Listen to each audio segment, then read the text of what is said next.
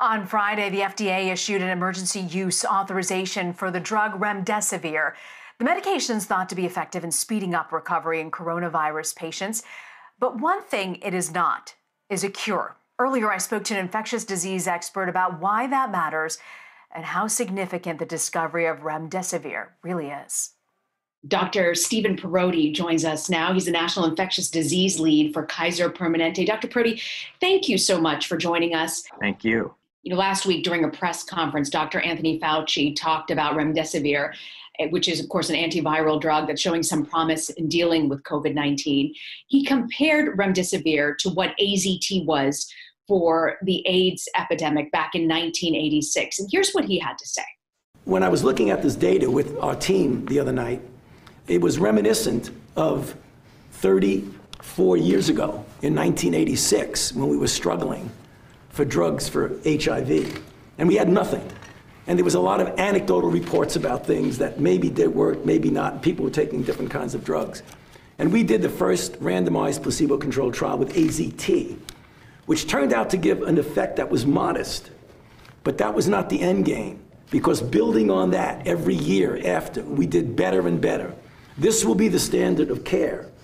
Can you take us back, that AZT discovery for AIDS? How does it compare? I understand HIV, AIDS, and coronavirus are two totally different viruses, but how does that discovery compare to where we are right now with Remdesivir? I think that the initial results with Remdesivir give us hope. Hope that we can find different targets on this virus to develop drugs that will either reduce the effects of this virus or hopefully prevent severe disease. And Remdesivir, at least the initial couple of trials have been conflicting, but at least one has shown some hope. And so what it does is it spurs us to look for other drugs, other discoveries.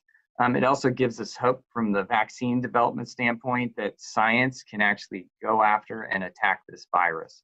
And I can tell you the other thing that's really important that Dr. Fauci referenced is the need to do the randomized controlled clinical trials, to actually take the time to develop the science so that we're effective and not just working off of anecdotes.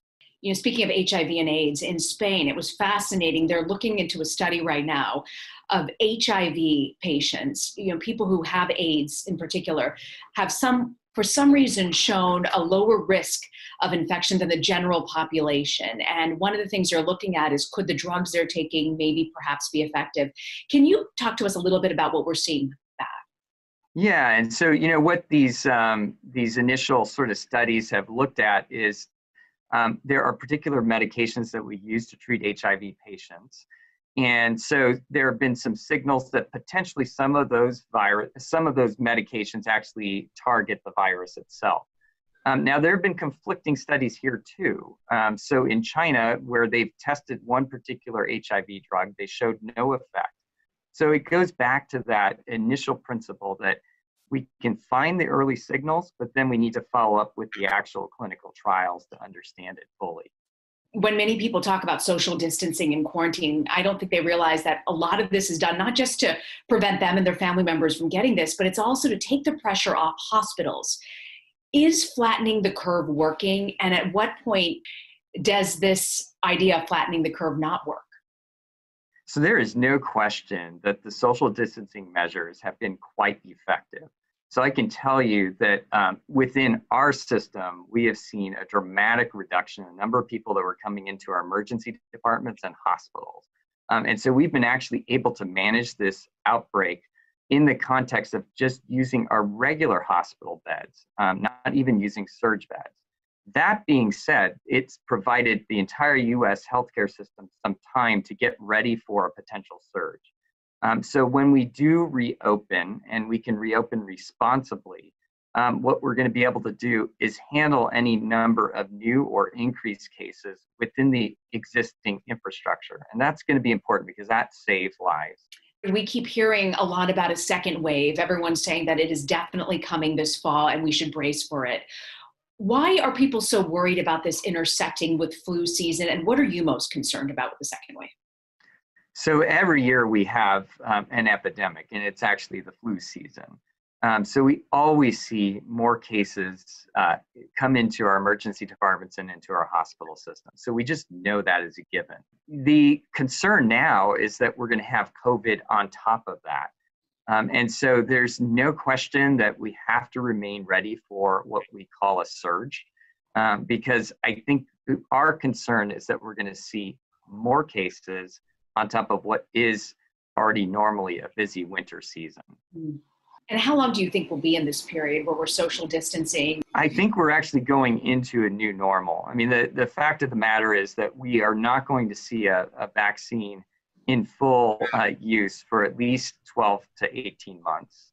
And we don't have herd immunity based on the studies that we've done. So we're going to need to do things differently. We know that we can't keep things the way they are now. But the new normal will involve the symptom checks, the use of masks, the use of social distancing, and all of us actually pitching in together to protect the most vulnerable in our population.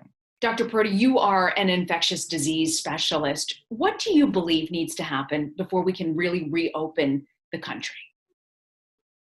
So what is so important is that all of us who have sacrificed to actually flatten the curve don't lose these gains.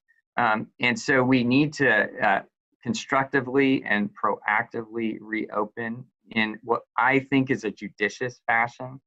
So that means not big bang, but going after and starting at the industries that can still socially distance, to actually think about which people can go back to work safely and which ones are at high risk.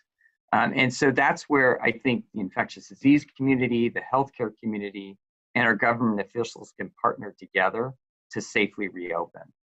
Dr. Stephen Parodi with Kaiser Permanente, grateful you could join us. Thank you so much.